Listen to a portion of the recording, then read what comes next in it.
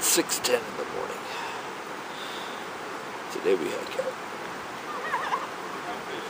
Our neighbors are already up. We're not. Just pretty active for 6:10 in the morning. Alright, it's 8 a.m. and we're on the road. We just left camp. Just a short 10 miles back to the car. And then how long of a drive? 5 hours. 5 hours back to Phoenix. And this is what the entrance of the campground looks like at 8:30 in the morning.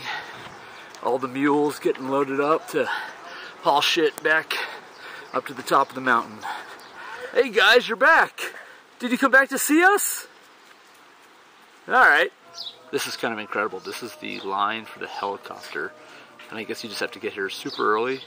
And then it comes in, it takes as many people as it can, goes, comes back, and does that for hours and hours and hours. We'll probably beat some of these people to the top. That's incredible. It's 11:35, and we're starting to see the cliffs where we parked at, so we gotta get up there.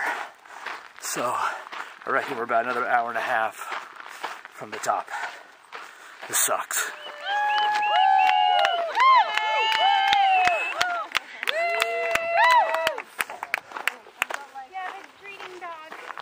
Oh, a greeting dog. Did you bring me my couch? Ah, bring it in, eh? Victory!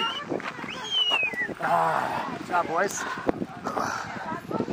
Never again. Oh, Never again. oh my God. Holy shit. Next year we're going to the river. Next year we're going to Vegas. So what is the Supai Shuffle? Supai Shuffle, simply stated, is the walk you do after you're done hiking the Supai. I mean, it looks like you got a broken hip and 2 broken legs. It's not the way down, man. It's the way back up. Here's the way. That's good. All right, you guys enjoy. I gotta get this table done. All right, man. Thanks.